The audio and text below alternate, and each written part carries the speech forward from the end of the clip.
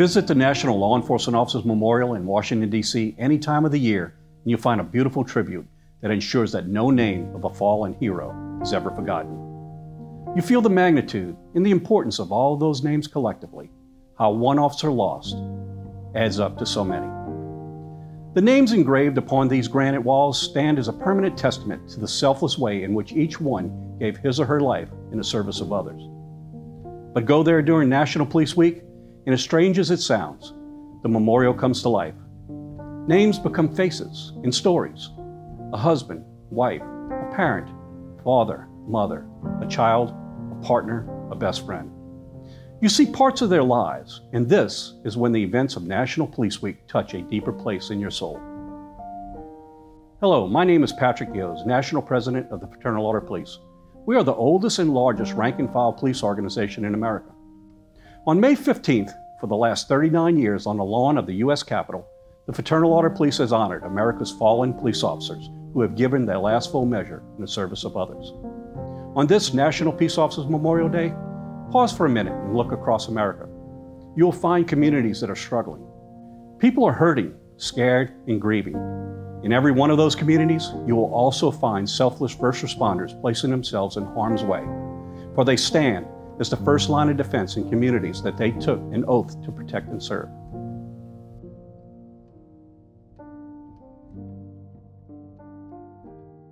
Their uniform is often blue, but they come in brown and green and suntans too. Never let them walk alone.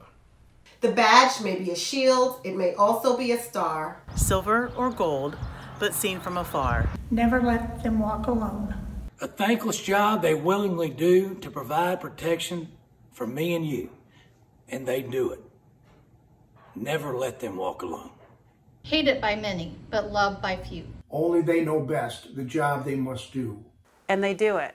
Never let them walk alone. An arbitrator, negotiator, enforcer of the law. Doctor, lawyer, keeper of the peace. Never let them walk alone. When they're off to work each day and you at home do silently pray. The Lord be with them as they go on their way. Never let them walk alone. And when their time has to pass, and when the Father calls them home, there's a bigger job that must be done. Never let them walk alone. While Americans do their part to stop the spread of COVID-19 during these very trying times, we can all find comfort in knowing that there are some 800,000 police officers across this country with such a strong sense of community that they leave the safety of their homes each day in the service of others. Just as our nation has been disrupted due to the safety concerns caused by COVID-19, so too has this year's National Peace Officers Memorial Service. For the first time in nearly 4 decades, this important event had to be canceled. I'm saddened that we could not come together in Washington, D.C. this year to grieve with our surviving families and draw strength from one another. Welcome to the Fraternal Order of Police and Fraternal Order of Police Auxiliaries Memorial Tribute to the Fallen Heroes of Law Enforcement. Hello, I'm Linda Henney, National President of the Fraternal Order of Police Auxiliary. In 1962, President John F. Kennedy was authorized by Congress to issue a proclamation that May 15th of each year be observed as Peace Officers Memorial Day. In 1982, a yearly observance was established to recognize the men and women who proudly wore the uniform, daily served the communities in which they lived and worked, and bravely made the ultimate sacrifice in the performance of their duties. This year's Memorial Tribute honors 185 brave men and women whose lives were taken in an instant or suffered debilitating diseases as a result of working to save others. Their deaths are of the same. They serve steadfastly to protect the citizens of our great nation. The final inspection. The policeman stood and faced his God, which must always come to pass. He hoped his shoes were shining just as brightly as his brass. Step forward now, policeman. How shall I deal with you? Have you always turned the other cheek? To my church, have you been true? The policeman squared his shoulder and said, "No, Lord, I guess I ain't. Because those of us who carry badges can't always be a saint. I've had to work most Sundays, and at times my talk was rough. and sometimes I've been violent because the streets are awfully rough. But I never passed a cry for help, though at times I shook with fear. But sometimes, God forgive me, I wept unmanly tears. If you've a place for me here, Lord, it needn't be so grand. I never expected or had too much. And if you don't, I'll understand. There was a silence all around the throne where the saints had often trod, as the policeman waited quietly for the judgment of his God. Step forward now, policeman. You've borne your burdens well. Come walk a beat on heaven's streets. You've done your time so well. Hey guys, I'm so thankful to be here even in this capacity. I know that we couldn't have the memorial in person, but this is so special to me. I've done it once before, and it's one of the biggest honors of my life. And so to be back a part of it anytime and every time really is special. So thank you guys for having me.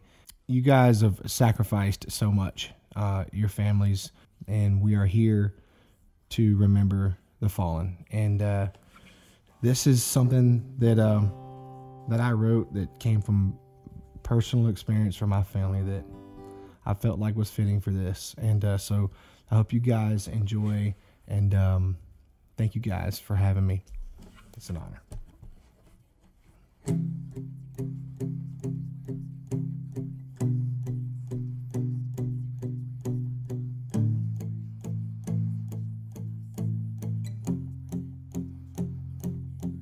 Yeah, I appreciate y'all, I really do. You brought all these flowers and your black dresses and suits, but y'all know me, and you know the truth. That ain't me in that box there in front of you. Can't I just get an amen and y'all just get out of here? I got the best view ever now that I'm way up here, joking around with Jesus, catching up with Grandpa. Hurry up, preacher, I'm telling y'all, you should be fishing with a cold beer in your hand. Instead of missing me here, y'all could be missing me there, high up in your deer stand. Save my truck and save my guns, and when they're old enough, give them to my sons. Don't let this stained glass shine on y'all too long today. And save the roses, save the roses, don't waste them on me. And tell who you love how much you love them, and don't just say it, no. You gotta show them, and every chance you get to know her better. Remember, forever don't last forever. And take it from me and my brand new point of view. And the biggest regret of your life won't be what you did, it'll be what you didn't do. You should be fishing with a cold beer in your hand. Instead of missing me here, y'all should be missing me there, high up in your deer stand. Save my truck and save my guns, and when they're old enough, give them to my sons. Don't let this stained glass shine on y'all too long today. Oh, time is so precious, it ain't gonna wait.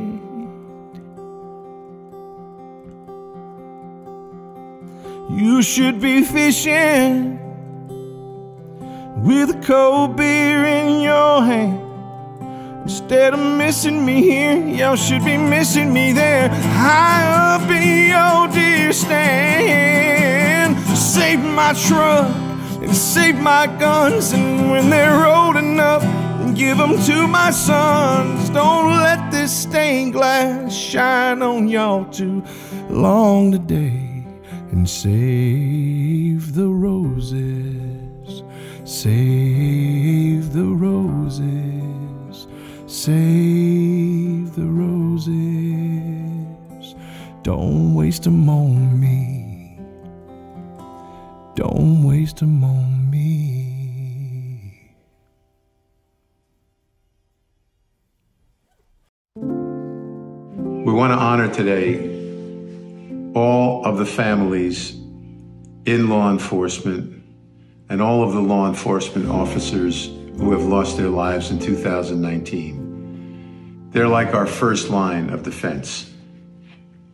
We cannot say enough about the jobs and the tasks that they have at hand, especially in this difficult time.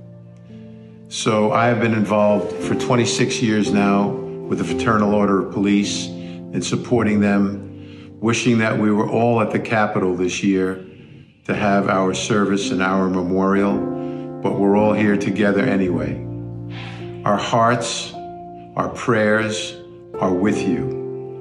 We appreciate all of you. As a kid growing up in New York City, I knew what it was to have that policeman standing on the corner every day, watching over us, protecting us, getting us back home at night. So thank you. We're here for you now, and we will be here for you always. Thank you. On November 6, 1986, my dad, Motorman Emilio Fidel Miyares, was shot and killed in the line of duty. I was just 7 years old. Overnight, I had to become the man of the house with a new mission to take care of my mom and my sister. Taking care of others is how a lot of survivors deal with their grief. As survivors, we often say grief does not go away or get easier, but you learn to live with it and it becomes your new normal. Whether you lost your officer a few months ago or 30 years ago, survivors understand your pain and the different emotions we experience for the rest of our lives. That's where COPS makes a difference. I grew up going to COPS programs, attending my first Police Week and COPS Kids Teens program in 1989. They taught me it was okay to grieve for myself and talk about my feelings. Many times I felt alone and misunderstood, but having COPS and the peer support of other survivors made me understand the process of grief and that it is normal. COPS changed my life and made me who I am today. Now, as COPS National President, I represent over 53,000 survivors all across the nation. National Police Week is usually a time for all of us to come together and reconnect or get to meet new surviving families and give them hope and support. Even if we can't be face-to-face this year, that support is still here. Just reach out to us and we will help you up. We are all in this together. COPS is about strangers becoming friends and friends becoming family, the Blue family. Survivors don't walk this path alone. We are all here for each other. It's a family I didn't ask to be a part of, but I don't know what I would do without them. We never ever imagined that it could happen to one of us. But on January 10th, 2005, Officer Molly Bowden was shot at a traffic stop, ultimately ending her life and changing the lives of so many others. Molly's family, of course, was devastated, as were we, her friends and her coworkers. Our agency would have done anything to help Molly's family, and we did. But what really helped Molly's family was bringing them together with other survivors through COPS. I didn't even know what this organization was when Molly died, but now I do. To all the family members and coworkers of our fallen heroes, you are not alone. COPS brings people together who really understand what you are going through. 1 year from today, the Fraternal Order of Police will host the Peace Officers Memorial Service on the Capitol lawn.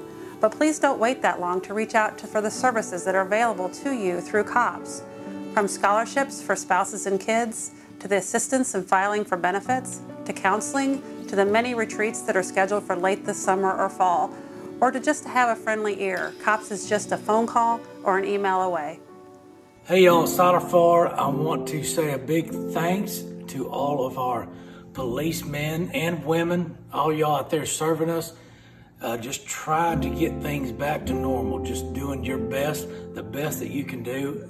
It is amazing to see what y'all are doing in our communities and what you're doing to make our country stronger. For that, my hat is off to you. Thank you so much. We are forever grateful. Keep doing what you do. It does not go unnoticed. Thank you so much. In the heart of our nation's capital, we come together to pay tribute to the American peace officers who made supreme sacrifice. President Donald Trump has embraced our law enforcement families.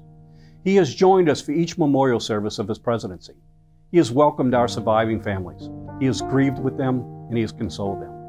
While we are not together at our nation's capital for this solemn day of remembrance, we are still privileged, and we are honored by the President's participation. The job of a law enforcement officer has never been easy, and as we recover from this pandemic, it is even more difficult. President Trump, you have never wavered in your support of the men and women in law enforcement. We are grateful for your strong commitment in keeping our nation safe, our communities safe, and America's law enforcement officers safe. This is a very special day because it's a day where we're going to give a moment of silence for our law enforcement officials and officers who died in the line of duty. These are great people, men and women, brave, strong. They're beautiful. They're beautiful. Great, great people. And it's a very important moment. To me, it's a very important moment. There's nobody that does more to keep our country together, when you think about it, than law enforcement officers, officials, the people that take care of us, that protect us. So I want to give my regards and my love to the families, and I want to just say that very, very special people are being honored with this moment of silence. Hi, I'm Gavin Hattersley, the Chief Executive Officer of the Molson Coors Beverage Company. We are proud long-term partners and sponsors of the Fraternal Order of Police. And as such, I want to express our utmost gratitude for everything that the men and women of police departments across the countries do. Every single day, you put your life on the line to protect the safety of others. And we want you to know that it is not a risk that goes unnoticed or unappreciated. And while we have always had a special relationship with the police, that partnership was further strengthened after the incredible work and bravery exhibited by the local police during and following the shooting tragedy that impacted our company in February. And while I don't think we can ever properly express our gratefulness for all the sacrifices you make, we have had the privilege to produce and distribute hand sanitizer to a number of police departments as we all try and navigate this pandemic. It's a small gesture of our appreciation. So from everyone at Molson Coors, thank you for your service. We look forward to continuing our strong partnership, and most importantly, stay safe. These law enforcement officers did not live for honors or pay. Their happiness was in doing their job, protecting and serving the public on a daily basis. They knew that their duty of enforcing laws and preserving order in the communities in which they lived and worked made a difference.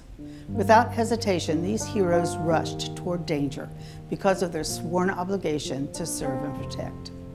While we honor these 185 officers for the heroes we know them to be, their loved ones, friends, and co-workers are remembering them for the person they were. Death leaves a heartache no one can heal, but love leaves a memory that no one can steal. The sacrifice of your officer and your family will not be forgotten. Their devotion to you and the profession they chose and loved will be carried on by the brotherhood and sisterhood of law enforcement, and you can be assured that you will never walk alone. Their sacrifice will be remembered as they take their place of honor alongside those who have gone before them. Just as we have done for nearly 4 decades, next year on May 15th, the Fraternal Order of Police will honor these brave men and women at our memorial service on the lawn of the U.S. Capitol. This is our promise to each of them and their surviving families. May our heroes rest in peace. May God bless the families they leave behind. May God watch over the officers protecting the streets and communities today. And may God bless the United States of America.